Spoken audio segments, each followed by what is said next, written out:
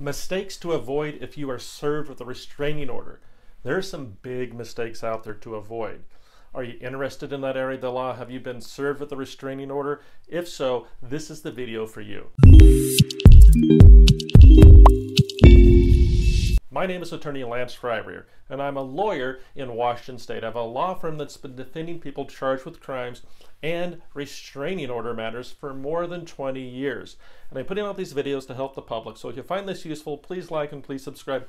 More people will get the help they need. There's not a lot of information out there. So let's talk about the big mistake that you can get, that can happen to you, that you might make if you're served with a restraining order. What is a restraining order? Well, a restraining order is where somebody has went to court and told the court that you've done something wrong. There's domestic violence restraining orders, there's stalking restraining orders, there's harassment restraining orders, there's sexual assault restraining orders, and in the law they're called protection orders. But here we call them restraining orders because that's what most people in the public call them. But they went to the court, and the court has issued a temporary order saying you can't have contact with the protected party, the petitioner. You can't go certain places. You might have to turn over things as well. And what happens if you violate that order, it's a crime, right? For the most part, it's a gross misdemeanor crime, and violation of the order can be a felony crime.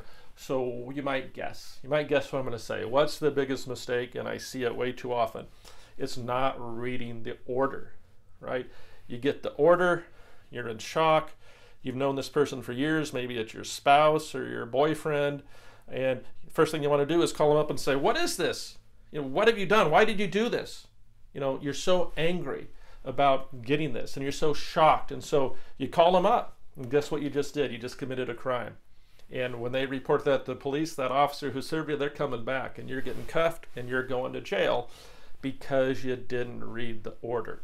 So when you get that order, it's going to be several pages and you need to read it very carefully. And there's certain things you're going to want to look for. The first thing you're going to want to look for are what are the restrictions? What boxes are checked and what boxes aren't checked? Am I prohibited from going to a certain place? Am I prohibited from going to a workplace? Are there children on the order? Am I not allowed to surveil the petitioner, the person who asked for the order? Do I have to turn over control of a vehicle temporarily? What is it that I have to do? Do I have to leave my own home? And if you were living with the person, you probably do have to leave your own home, and you can't even go back there unless the order says that you can call for a police escort to get some personal items. So you need to read that order. So first you're going to read the restrictions. The second thing you're going to read is you're going to read what court it's in, right? What court issued this order? Was it King County Superior Court? Was it a district court? Even some municipal courts can issue orders nowadays. And why you want to know what court issued it is so you can know where it is you have to file a response, right? And that's the next thing you need to look at. When is a new hearing set? Because the petitioner went and got this order without any notice to you, and that's how the law works. It's called an ex parte restraining order. And then there's a date, which is usually 2 weeks after the order was issued, where you get a chance to go to court and tell your side of the story to try to say this order shouldn't exist.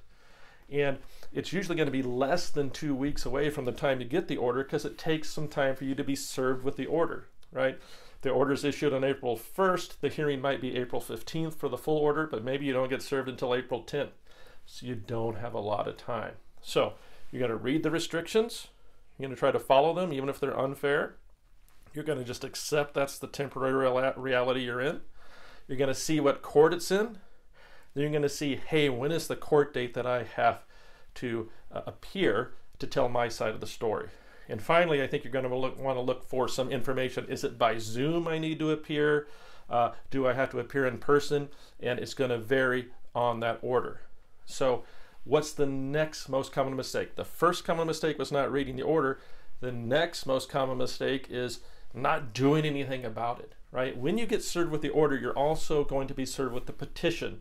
That's a copy of the document that the petitioner filed with the court to get that temporary order against you, right? You need to do something about it. And so you're going to look at that petition and see, hey, what is this all about? Now, don't be calling up the petitioner to yell at them about it. That's going to be a crime probably. but you need to look it over and decide what to do. So the second most common mistake is not doing anything. I'm just going to ignore it. I don't really care. I don't want to see them again later. Look, you don't want somebody else to have the power to get you arrested if they just say they contacted you. So it's important you try to do something about it, or at least reach out to an attorney to try to help you make a decision if you should do something about it, and if so, how. Okay? And we have plenty of videos on this channel about responding to restraining orders. We also have restrainingorderplaybook.com, where you can download an ebook about it. Hopefully my team will put some links to the other videos up here, and you can take a look at it. So I think that's the second big mistake. And just pop into my head, a third mistake is not reading all the paperwork, right? So you've got that order, that's a temporary order. You've got the petition. Sometimes there's another order in there. There's something called an order to surrender firearms.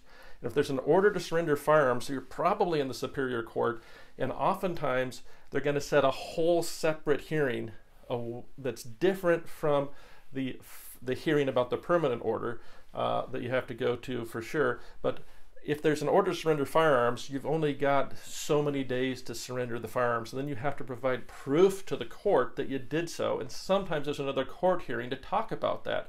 So read all the paperwork, look at it all. It might be all wrinkled up and it's nothing you want to deal with, but you've got to read it all.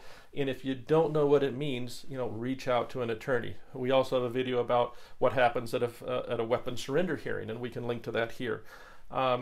So what you need to do is read the order so you don't make a mistake and get arrested, respond to it in some way, and you're going to need to follow advice of an attorney. Look at the other videos on this channel. Response usually means in writing, and there's a whole lot of do's and don'ts about that. You can also download that playbook.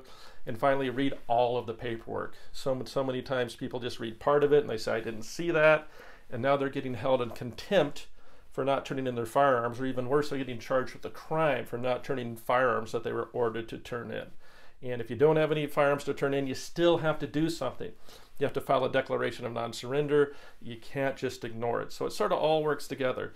You've got to really urgently pay attention to everything, and you're not going to panic, but again, avoiding the mistakes is just sort of not taking it seriously enough is the biggest sort of overall arching symptom of when we sort of make mistakes in these restraining order cases.